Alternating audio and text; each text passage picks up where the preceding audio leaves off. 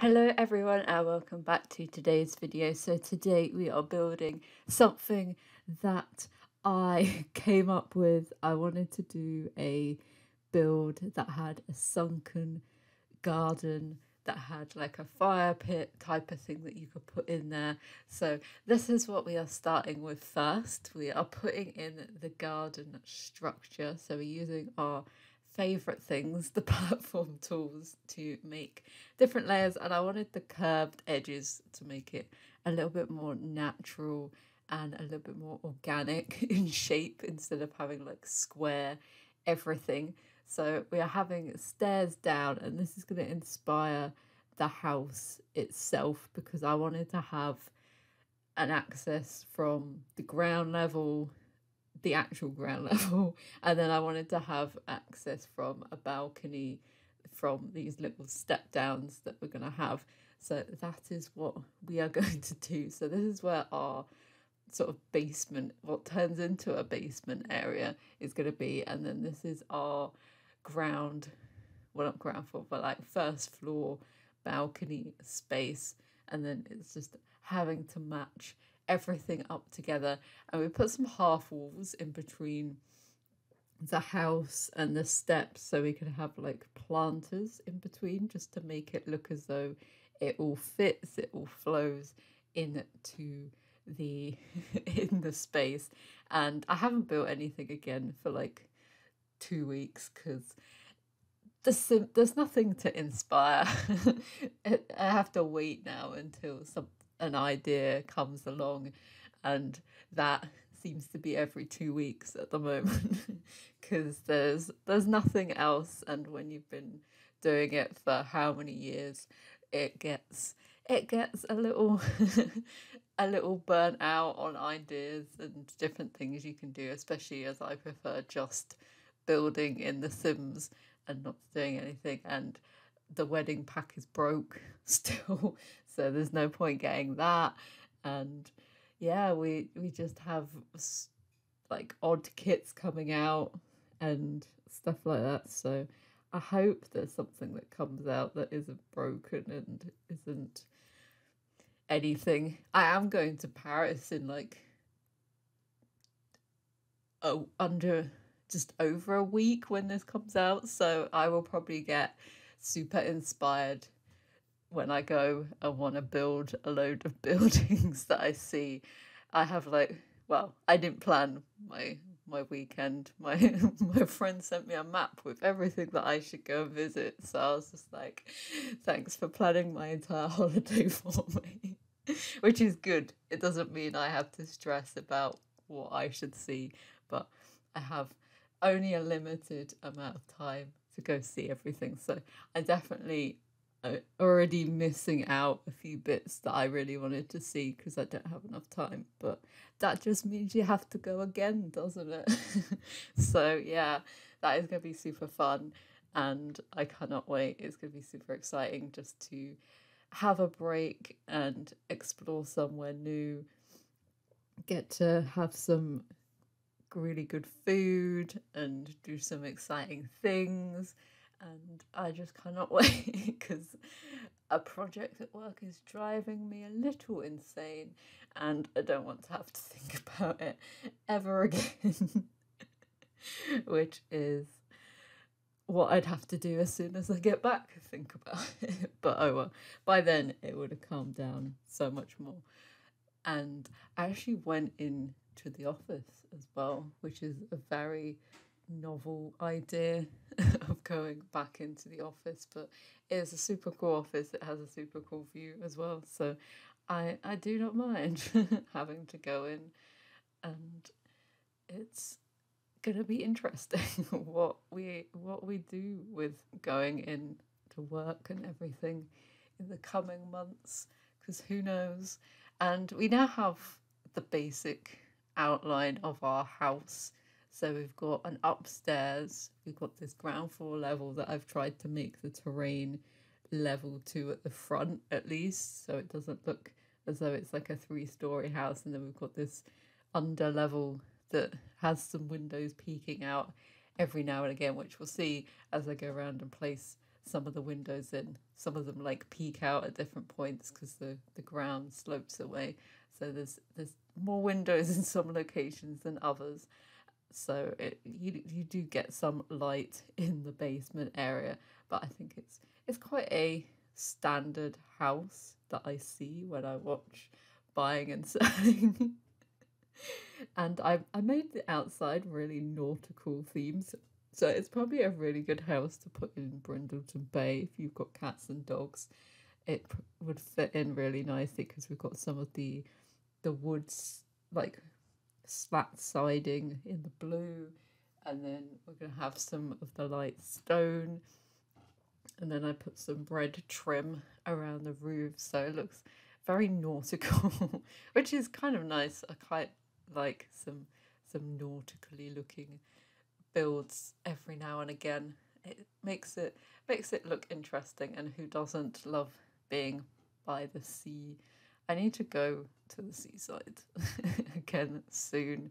It's really annoying because the train network that I would need to get down to it is constantly having engineering work, so it is a pain in the ass to get down there, and they need to stop.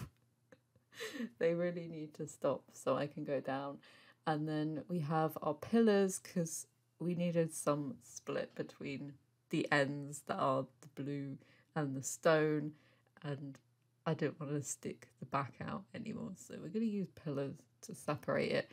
And I like the fact that on one side I could actually stretch it all the way up, which made it look nice and seamless and just lovely for once. For once the Sims was behaving itself. And we have some nice tiled roof, and we are going to put some plants and bits and pieces around to hide the terrain a little bit more. And by the end, when we put in trees and more bushes and everything and a pathway that leads up, then it looks a lot nicer. So on this floor, let's say the ground, the first floor, let's say the first floor, we have this massive kitchen and dining area, and then we have a TV room and a formal dining room and a front sitting formal room. We have a bathroom on this floor as well, and it is a huge house. Like, it's probably unnecessarily big, and I thought we've got lots of darker colours in this build, so we're going for lots of browns and purples, but quite a lot of the walls are like this muted version, like almost pastel, but like a dark pastel colour, which I was quite liking. And this lovely brown kitchen. It's quite a modern kitchen for this type of house, but I think it works quite nicely, and it matches the brown that we've got in the tiles, and then we've got the white subway tiles that was always nice to add in because they are nice.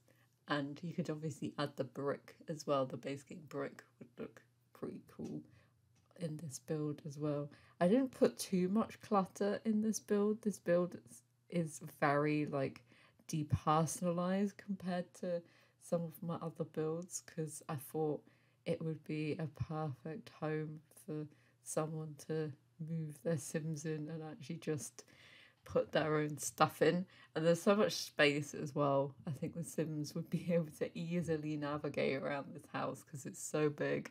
And then this is when we start bringing in the purple colours, because the Dream Home Decorator, you can just like match those dark tones with the with the purples and tones that we have on the wall. And we have these really big windows in here as well, so it gives it a pretty epic view from two sides of the house anyway. And there's like an awkward space like to the left of this at the moment, so we put in some chairs, and we obviously have to put in some like shelving and bits and pieces to have on that wall. And what else do? We do I think the sofa's purple. Yeah, the sofa's purple. There's a lot of purple in this build, but on the top floor we have all the kids' bedrooms, and then in the basement we actually have the master bedroom, which when we come to see it, it's in a little bit of an odd location because you'd be like, why would you put the kids' play room next to the master bedroom? But I thought because it's so big downstairs that the master needed to be down there just because. So this is our living room, which goes out onto the deck area as well. So I thought that was important thing to have, because what's the point of having the deck off a room like the dining room or something like that? It would have been a little bit strange.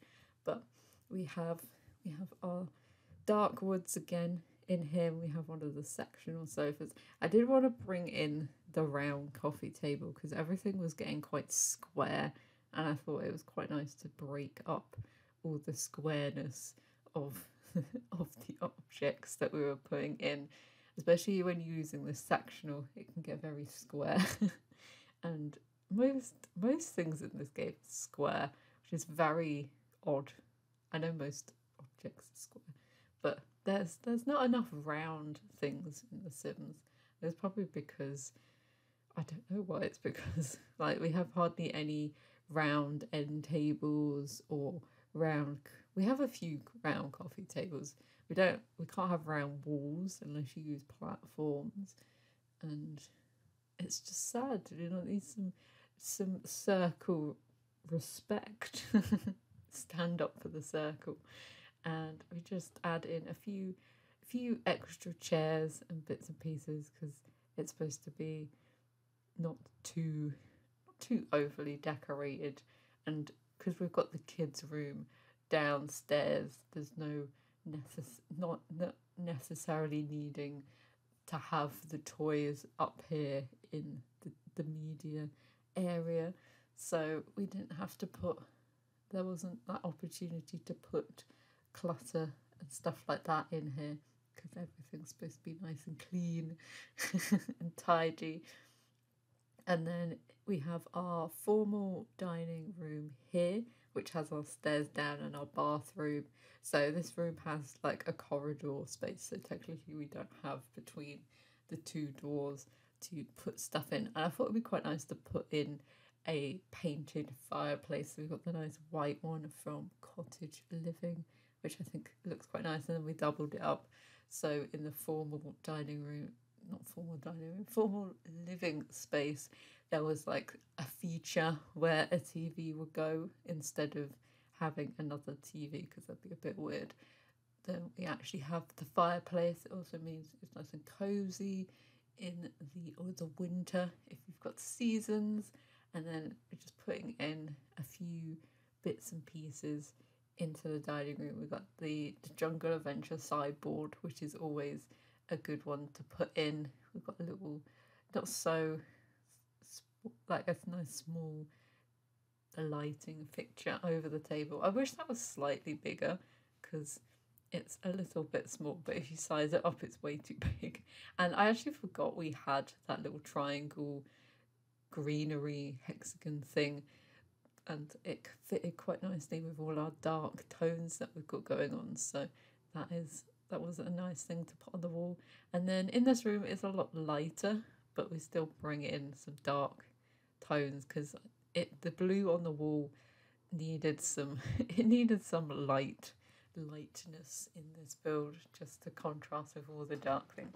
But we do put some, like we've got the dark coffee table and the dark version of the lamp, and I thought it was quite nice to put in the sunflowers and the yellow plant next to the thing because we've got the blues in here, and it always goes quite nicely. And then by the front door we've got our shoes and coats and bits and pieces to go here, our umbrella stand, and I think it would be quite nice if you could fit, like if you wanted to, you could probably fit in a cupboard for all that sort of stuff between the bathroom and the archway.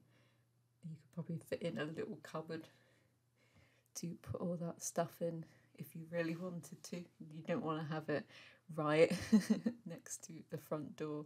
We also have a laundry room downstairs, which is quite fun. It's behind a glass sliding door, so you can, it's like shut away, which you can actually see there. So we've got hampers in all the bedrooms, so the Sims would have to walk all the way around, but to get everything. But we do have some downstairs as well, where the laundry is. And then this is our kids' play area, which goes out into the back garden as well. So I was just trying to find a load of fun things to put in here. So we've got the tent, the foosball, the Lego thing, doll's house. We've got a keyboard as well, craft table, science table. We've got the decoration box in here as well, because I thought it'd be like a little toy box thing. And then some cushions to put about the place. And then on the other side is like the adult version of this. So we're going to have a bar with two big comfy seats and an office space as well. So I thought that was quite fun to have like all the entertaining areas in this basement space. And the master bedroom, we actually get onto there, actually has built-in wardrobes in the bathroom, which is a little bit odd, come to like thinking about it, but I think it works quite nicely because you get dressed and then all in the one space. This is our little built-in like cupboards and bar area. We could put some mirrors behind it just to make it look a little bit fancy. And then we're going to have our desk area. This room doesn't have any windows in it, so it's quite dark. We'll probably get a little bit dark, a little bit dingy in here. And everything down here is like in the purple colour as well, especially as we've got like dark wood tones. Everything in this room could get a little bit claustrophobic, but who cares? It's The Sims. The Sims do not get claustrophobic.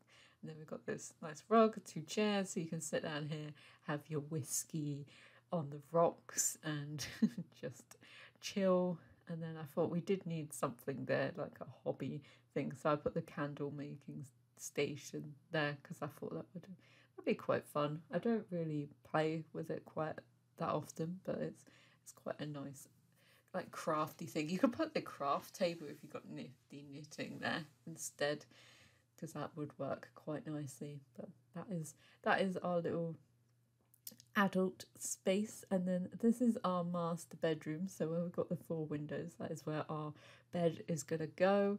And we're going to have this nice quilted luxurious bed to go in here. And I always forget that this colour version of the rug exists. I know we have like the base cane version, but I can't remember which one's this from. But it's so much nicer because it's got the 2 or 3 different tones in it, which just makes it look so nice. And it's huge as well, so putting it in this room is perfect. And then we're gonna have our like vanity with our big Get Famous glowy mirror, which I love putting in here. And then we've got our mirror the other side that has like the dressing bits and pieces, which I thought was quite nice just to have a feature. We're going to put some chairs either side of it, so there's like a sitting area in here as well. And then we're going to put in some of the paranormal wallpaper, which I'm getting a little bit obsessed with, putting it in the black tone. And then we're going to do grey walls to like lighten it up, because I don't think white would have gone very well, because everything like the floors are light and we wanted to tone it down. So upstairs we have a family bathroom with the landing, and then we have a toddler room, like a boy, well, like a blue gaming room that has a double bed, so it's like a teen bed, and they've got the double wardrobe built-ins. And then this is a kid's bedroom, or like pre-teen. They've got the single built-in wardrobes. So I thought it was quite nice to actually put in some built-ins because the rooms were so big. so it's quite nice to put those in. So this is a very pink and blue room with some white walls. So we're putting in a lot of colour using the objects instead of putting it on the wall, and I thought it was quite nice to use the triangle wallpaper. Then in the family bathroom, we've got the shower, we've got the bath, we've got double sinks as well, just so everyone can use everything. And just putting in a load of decoration stuff. We've got the heart eyes mirror as well, which I do prefer my crying mirror, because that is a mood and a vibe. I love it so much. And then we're going to put in a nice pink spotty rug, and then we're going on to the garden, so we can see that we've got the planters in and some railings, and it just makes that whole area fit in so nicely with the rest of the house. It doesn't look as awkward as it did beforehand. So we're going to put a barbecue and a little picnic table underneath, and then we'll just have some seats up the top because you don't need too much on the balcony space. And then down below we're going to put some nice big sofas that's supposed to be like outdoor furniture, I can pretend. And then we're actually going to put an onsen in, because I was like, what can we put in that space? I can't put an actual pool space, and I always think some of the pools, when you've got landscaping, like it's a cliff basically up the side of the lot, that it does need that extra little bit, and the stone onsens just fits in some of the builds so much, and it's like the perfect shape and size as well, so it's like perfect. And we're going to have a basketball hoop as well. We're actually going to move that because I was like, oh, does the onsens fit? And it does. It does glitch a little bit on the corners where we've got like the curves, but I think your Sims should be able to get in. I don't know if they can get down the stairs that easily. And then we've got a load of lamps or lanterns around as well, just to get some extra lighting.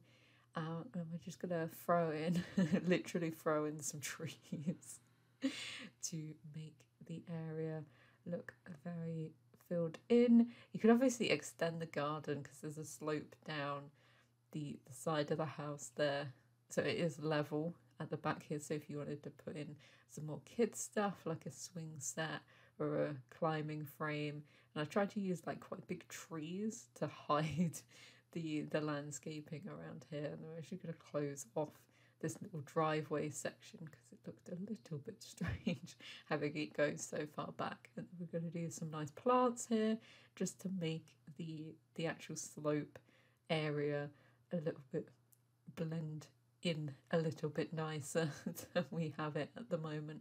But I think once we get all the plants in, we put a car on the front of the driveway, actually the landscaping does fit in a lot better than it does without any landscaping or anything.